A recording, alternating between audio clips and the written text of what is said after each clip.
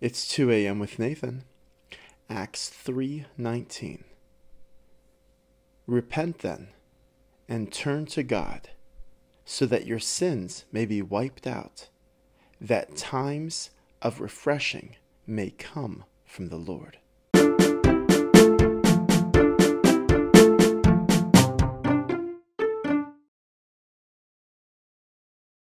Are you ready to play Name That Sound? Okay, here it is. Ready?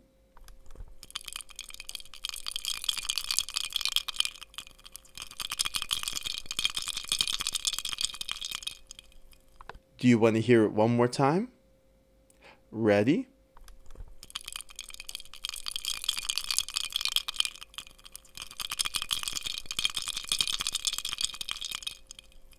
Okay, now, what's your guess? Did you guess icy water?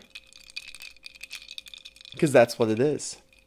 When I think about times of refreshing, I think of a glass of cold, icy water on a warm summer day.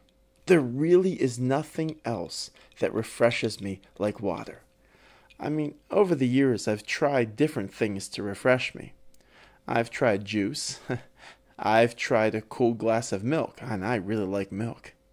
I've even tried soda or Coca-Cola or Pepsi or one of those drinks.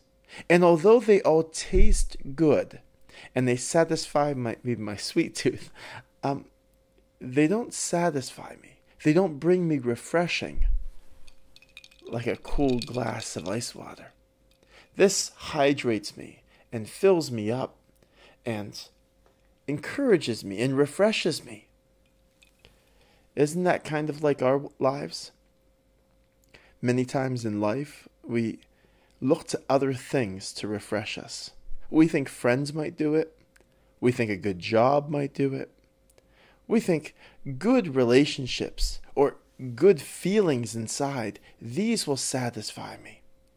They'll help me find my times of refreshing. But just like those other drinks, they're going to fall short.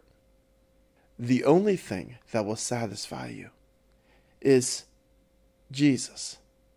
Repent and turn to God, that your sins may be forgiven, and that times of refreshing may come from the Lord. This is how we find refreshing in this world. This is the icy water that we need in this world. Everything else is just a poor substitute. And the world around us is watching us and listening and seeing what answer we have. So, as you go throughout the day today, enjoy the refreshing drink of Jesus. Repent, turn to God, find that refreshment in Him, and don't be satisfied with anything else. Other things will always fall short.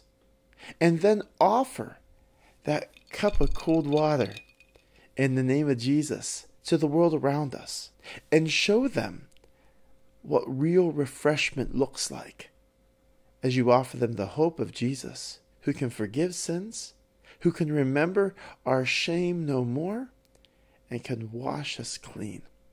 Let's pray. Dear God, I thank you that you offer us such a great hope and a great refreshment in you. And we don't have to look to other things, and the other things don't satisfy. Forgive us when we drink the wrong things from this world, and we offer the wrong things to this world. Help us instead to drink deep of you, the living water. In Jesus' name we pray. Amen. Have a great day.